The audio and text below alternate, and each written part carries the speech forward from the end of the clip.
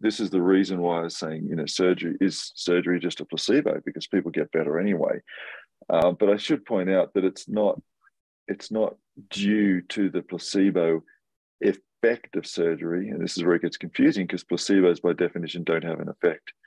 But it's really due to the natural history of the condition.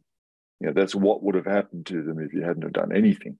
And then surgeons were saying, well, we don't really do the surgery for the torn meniscus. We do it for the mechanical symptoms.